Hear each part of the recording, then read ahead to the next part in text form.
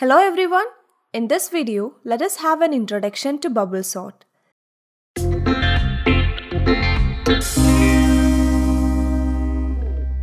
So bubble sort is a very simple sorting algorithm, and it is similar to the movement of an air bubble that raises up in the water.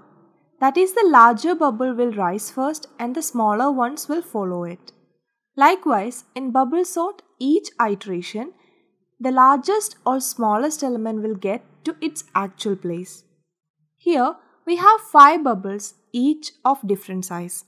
And as we said, the largest bubble will rise first. And what bubble sort actually does is, it will continuously compare adjacent bubbles. And if the first bubble is larger than second, it is swapped. See here, we have first bubble larger than the second bubble. So both are swapped. Now the second bubble is larger than the third bubble. Again, we need to swap. Now, the third bubble is larger than the fourth bubble. So again swap them. And see, the fourth bubble is now larger than the fifth one. So again swap these bubbles. And now, the largest bubble has reached the last position and it will rise now. Now repeat the same process. Compare first and second bubbles. Which one is larger here?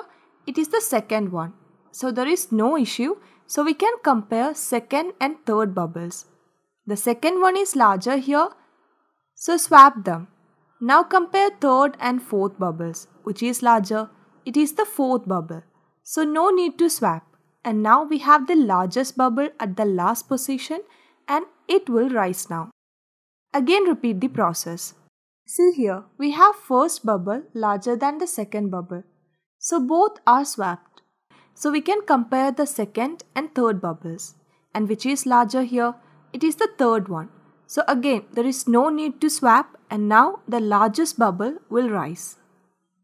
Again compare first and second bubbles. Which is larger here? It is the second one. So there is no issue and it will rise now. And now there is only one bubble left and it will rise now. So this is what bubble sort is. In each cycle of comparison, the largest bubble gets into last position and it will rise.